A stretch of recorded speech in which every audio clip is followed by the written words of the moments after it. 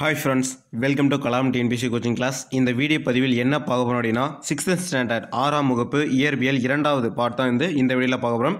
இது மாதிரி first part போட்டுறோம். அந்த வீடியோ நீங்க பார்க்கல அப்படினா டிஸ்கிரிப்ஷன்ல அதுக்கு உண்டான லிங்க் கொடுக்குறேன். அது வாட்ச் பண்ணிக்கோங்க. ஓகேங்களா? இந்த வீடியோ இந்த பார்ட் 2 வீடியோ எதுக்கு போறேன் அப்படினா அதாவது 6th standard ஏற்கனவே போட்டுட்டீங்களா பிசிக்ஸ்ல இப்போ பார்ட் 2 எதுக்கு போறீங்க அப்படினு கேட்டிங்க அப்படினா நிறைய பேர் பாத்தீங்கன்னா ஒரு பார்ட்ல அதாவது 3 டேர்ம்ல சேர்த்து 33 क्वेश्चन தான் இருந்ததா நம்ம அப்படினு நிறைய பேர் கேட்டிருந்தீங்க. ஓகேங்களா? போன பார்ட்ல போட்ட क्वेश्चंस எல்லாமே பாத்தீங்க அப்படினா உங்களுக்கு முக்கியமான வினாவிடைகள் மட்டும் தான். சரிங்களா? அதுவும் நீங்க 10ல அப்படினு கேட்ட பிறகு தான் பாத்தீங்க அப்படினா உங்களுக்கு மேற்கொண்டு இருக்கிற இம்பார்ட்டன்ஸ் क्वेश्चन எல்லாமே எடுத்துக்கிறோம். சரிங்களா? இதற்கு அடுத்து பாத்தீங்க அப்படினா இந்த 6வது இயற்பியல் முடிஞ்ச உடனே உங்களுக்கு 7ஆம் வகுப்பு 8வது 9வது 10வது இதற்குண்டான இயற்பியல் வீடியோஸ் எல்லாமே உங்களுக்கு கண்டினியூஸா வரும். சரிங்களா? நம்ம சேனலுக்கு புதிய நண்பர்கள் இருந்தால் கீழே இருக்கக்கூடிய ரெட் கலர் சப்ஸ்கிரைப் பண்ணி கிளிக் பண்ணி சப்ஸ்கிரைப் பண்ணிட்டு கூடவே இருக்கக்கூடிய பெல் ஐக்கன்ல ஆல் ஆப்ஷன் கொடுத்துட்டீங்க அப்படின்னா நம்ம போடுற வீடியோஸ் எதுவாக இருந்தாலும் உங்களுக்கு உடனே நோட்டிஃபிகேஷன் வந்துடும். சரிங்களா? இந்த வீடியோ முழுமையாக பாருங்க நண்பா. இந்த வீடியோ முழுமையாக பார்த்துட்ட பிறகு இந்த வீடியோ பிடிச்சிருந்தா கண்டிப்பாக ஒரு லைக் பண்ணுங்க. உங்களோட ஃப்ரெண்ட்ஸுக்கும் இந்த வீடியோவை ஷேர் பண்ணுங்க. ஓகேங்களா? ஃபர்ஸ்ட் क्वेश्चन பாருங்க நண்பா. சூரிய குடும்பத்தில் மிகச்சிறிய கோள் எது? ஃபர்ஸ்ட் क्वेश्चन சூரிய குடும்பத்தில் உள்ள மிகச்சிறிய கோள் புதன். சரிங்களா? சூரிய குடும்பத்தில் உள்ள மிகச்சிறிய கோள் புதன். இரண்டாவது, விண்வெளியில் பறந்த முதல் இந்திய வம்சாவளி பெண்மணி யார்?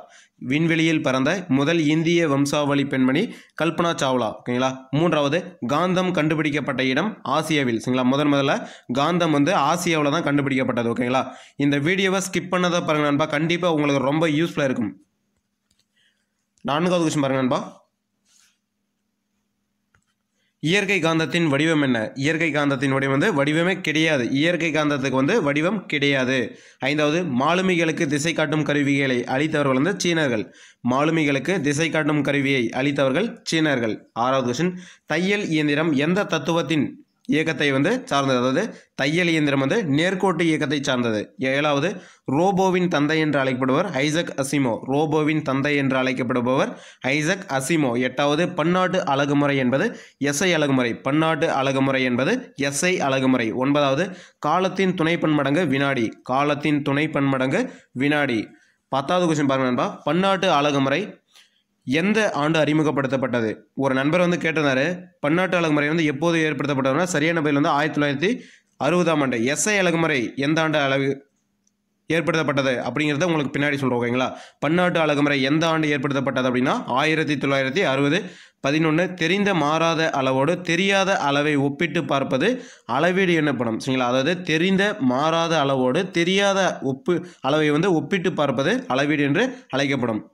12வது, எந்த ஆண்டு ஜார்ஜ் மெஸ்டர்ஸ் என்பவர் வெல்க்ரோவை கண்டுபிடித்தார்? அதாவது வெல்க்ரோவை கண்டுபிடித்தவர் ஜார்ஜ் மெஸ்டல். ஓகேங்களா? வெல்க்ரோவை கண்டுபிடித்தவர் ஜார்ஜ் மெஸ்டல். இந்த வெல்க்ரோவை எந்த ஆண்டு கண்டுபிடிக்கப்பட்டது அப்படின்னா 1948. அதாவது நீங்கள் ஷார்ட்டாக ஞாபகம் பண்ணிக்கணும் அப்படின்னா 1947 நமக்கு சுதந்திரம் கிடைத்தது. அதற்கு ஒரு ஆண்டுக்கு பின்னர் நமக்கு இந்த ஜார்ஜ் மெஸ்டல் என்பவரால் வெல்க்ரோ கண்டுபிடிக்கப்பட்டது. ஓகேங்களா? அது நீங்கள் ஷார்ட்டாக ஞாபகம் வச்சுக்கோங்க. ஓகேங்களா? 16. நெக்ஸ்ட் பார்த்தீங்கன்னா 13வது, 1600ஆம் ஆண்டு எந்த ஆங்கில அறிஞர் புவி மிகப்பெரிய காந்தமாக செயல்படுகிறது என கண்டறிந்தார்? அதாவது எந்த ஆண்டுன்றதை ஞாபகம் வச்சுக்கோங்க. 1600. ஓகேங்களா? 1600ஆம் ஆண்டு வில்லியம் கில்பர்ட் என்ற ஆங்கில அறிஞர் புவி மிக பெரிய காந்தமாக செயல்படுகிறது என கண்டறிந்தார். ஓகேங்களா? 14வது, ரோபோ என்பது பிலிப்பைன்ஸ் மொழிச்சொல். ஓகேங்களா? ரோபோ என்பது பிலிப்பைன்ஸ் மொழிச்சொல். ஓகேங்களா? 15வது, ரோபோவை உருவாக்கியவர் ஐசக் அசிமோ. 16வது, நீரில் வாழும் விலங்குகளில் மிக பெரியது திமிங்கலம். சரிங்களா? நீரில் வாழும் விலங்குகளில் மிக பெரியது திமிங்கலம். 17வது, பன்னாட்டு அலகுமுறை எந்த ஆண்டு ஏற்படுத்தப்பட்ட அப்படின்னா 1960. சரிங்களா? ஓகேங்களா? ரெண்டுத்துக்கும் சரியான பதில் தான். எஸ்ஐ அலகுமுறையும் 1960 தான். பன்னாட்டு அலகுமுறையும் 1960 தான். ஒரு நண்பர் கேட்டிருந்தார். ஓகேங்களா? நெக்ஸ்ட் பாருங்க. 18வது, நிலக்கரியை எரிக்கும் போது அதன் வேதியாற்றல் வெப்ப ஆற்றலாக மாற்றப்படுகிறது. அதாவது நிலக்கரி எரிக்கும் போது வேதியாற்றல் வெளிவரும். அந்த வேதியாற்றல் தான் வெப்ப ஆற்றலாக மாற்றப்படுகிறது. 19வது क्वेश्चन பாருங்க. சூரிய ஆற்றலை பயன்படுத்தி உருப்பெருக்கி மூலம் ரோமானிய போர்க்கப்பல்களை எரித்தவர் ஆர்கிமிடிஸ். இது இம்பார்ட்டன்ட் நோட்ஸ் எடுத்து வச்சுக்கோங்க. சூரிய ஆற்றலை பயன்படுத்தி உருப்பெருக்கி மூலம் ரோமானிய போர்க்கப்பலை எரித்தவர் ஆர்கிமிடிஸ் 20வது அனல் மின் நிலையங்களில் நிலக்கரியை எரிப்பதால் கிடைக்கும் எந்த ஆற்றல், அதாவது எந்த ஆற்றல் அப்படின்னா வெப்ப ஆற்றல் மின்சார உற்பத்திக்கு வந்து பயன்படுகிறது. அதாவது அனல் மின் நிலையங்களில் நிலக்கரியை எரிப்பதால் கிடைக்கும் வெப்ப ஆற்றல் தான் மின்சாரம் தயாரிக்க பயன்படுகிறது. ஓகேங்களா. நெக்ஸ்ட் பாருங்க 21வது சாணம் விறகு எவ்வகை ஆற்றலுக்கு உதாரணம் அப்படின்னா வேதியாற்றல். ஓகேங்களா. சாணம் மற்றும் விறகு வந்து இந்த இரண்டும் வேதியாற்றலுக்கு உதாரணம். 22 தாவரங்களின் வளர்ச்சிக்கு வேதியாற்றல் வந்து பயன்படுகிறது. தாவர வளர்ச்சிக்கு வேதியாற்றல் பயன்படுகிறது. 23 எண்ணூரில் வந்து அனல் மின் நிலையம் உள்ளது. எண்ணூரில் டேஸ் நிலையம் உள்ளது அப்படின்னா அனல் மின் நிலையம். ஓகேங்களா. நெக்ஸ்ட் பாருங்க 24வது கொஸ்டின் பாருங்க.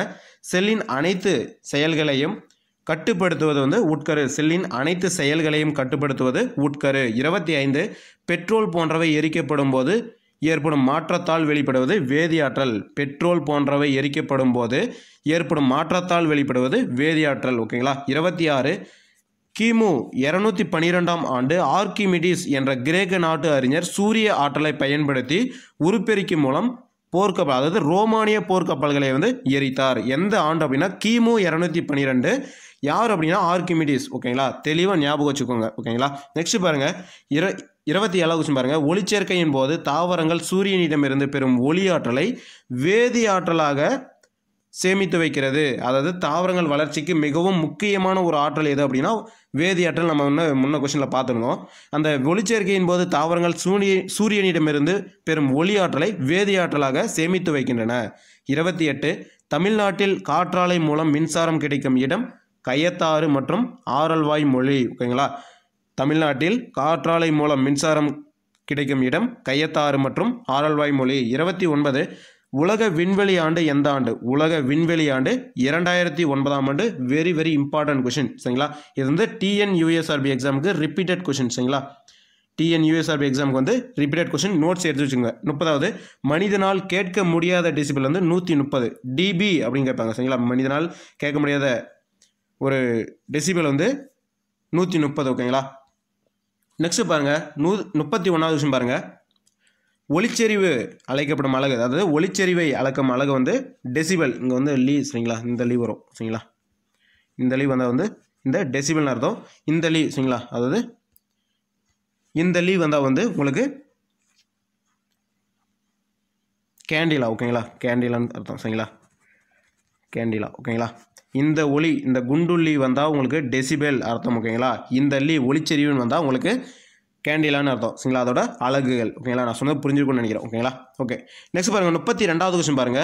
பூமியின், சரிங்களா, பூமியின் நிழல் சந்திரனில் விழுவதால் சந்திரன் மறைக்கப்படுகிறது எனில் அது சந்திர கிரகணம். அதாவது பூமியின் நிழல் சந்திரன் விழுவதால், சந்திரனின் மேல், சரிங்களா, சந்திரனின் மேல் விழுவதால் சந்திரன் வந்து மறைக்கப்படுகிறது எனில் அது சந்திர கிரகணம் என்று அழைக்கப்படுகிறது. ஓகேங்களா. நெக்ஸ்ட் பாருங்க 33வது சூரிய ஒளி புவியை அடைவதற்கு எத்தனை நிமிடம் ஆகிறது அப்படின்னு கேட்டாங்க அப்படின்னா 500 வினாடிகள்னு சொல்லுவாங்க. இன்னொன்றுத்தில் வந்து பார்த்தீங்க அப்படின்னா 8 நிமிடம் 20 வினாடின்னு சொல்லுவாங்க. ஓகேங்களா. Very very important. TNUSRBக்கு repeated question. ஓகேங்களா. 34வது வெப்பம் ஒரு வகை ஆற்றல் என்பதை கண்டறிந்தவர் ஜேம்ஸ் ஜூல். 35 பளபளப்பான பரப்புடைய ஒளிக்காப்பு பொருட்கள் அனைத்தும் ஒளி வந்து எதிரொலிப்பு தன்மை வாய்ந்தவை. பளபளப்பு அப்படின்னாவே இப்போ எக்ஸாம்பிள் கண்ணாடியை எடுத்துட்டிங்க அப்படின்னா அது பளபளப்பான ஒரு பொருள் தான். ஓகேங்களா. அதனால் அது வந்து ஒளி வந்து எதிரொலிக்கும். சரிங்களா. அதான் சொல்லியிருக்காங்க. நெக்ஸ்ட் பாருங்கள் 36வது பாருங்கள். தொலைநோக்கியை கண்டுபிடித்து சுமார் எத்தனை ஆண்டுகள் அப்படின்னா 400 ஆண்டுகள் வந்து நிறைவடைந்ததை ஒட்டி எந்த ஆண்டு வந்து சர்வதேச வானியல் ஆண்டாக கொண்டாடப்படுகிறது அப்படின்னா 2009ஆம் ஆண்டு தான். ஓகேங்களா. சரியான பதில் வந்து 2009. சரிங்களா. ஓகே ஃப்ரெண்ட்ஸ், இந்த 36 இம்பார்ட்டன்ட் கொஸ்டின் ஆன்சர் உங்களுக்கு கண்டிப்பாக மிகவும் பயனுள்ளதாக இருந்திருக்கும்னு நினைக்கிறேன். இந்த வீடியோ பிடிச்சிருந்தா ஒரு லைக் பண்ணுங்கள். உங்களோட ஃப்ரெண்ட்ஸுக்கும் இந்த வீடியோவை ஷேர் பண்ணுங்கள். கண்டிப்பாக அவங்களுக்கும் ரொம்ப யூஸ்ஃபுல்லாக இருக்கும். இதுவரையும் நம்ம சேனலுக்கு சப்ஸ்கிரைப் பண்ணல அப்படின்னா கீழே இருக்கக்கூடிய ரெட் கலர் சப்ஸ்கிரைப் பண்ண அழுத்தி சப்ஸ்கிரைப் பண்ணிக்கோங்க. ஓகேங்களா. இதில் வரையும் பார்த்தீங்க அப்படின்னா 6th ஸ்டாண்டர்ட் ஃபிசிக்ஸ் வந்து இந்த வீடியோவோட கம்ப்ளீட் ஆகுது. ஓகேங்களா. நெக்ஸ்ட் வீடியோவில் வந்து உங்களுக்கு 7th ஸ்டாண்டர்ட் ஃபிசிக்ஸ் வந்து உங்களுக்கு கொடுப்போம். சரிங்களா. நம்ம சேனலில் போடக்கூடிய ஒரு வீடியோஸும் மிகவும் நுணுக்கமாக பார்த்துட்டு வாங்க. ஓகேங்களா. ஒரு பாயிண்ட் கூட மிஸ் பண்ணாமல் பார்த்துட்டு வாங்க. கண்டிப்பாக 2020ஆம் ஆண்டு வரக்கூடிய காவலர் தேர்வில் நீங்கள் வெற்றி பெறுவது உறுதி. ஓகேங்களா. Okay friends, thank you to all.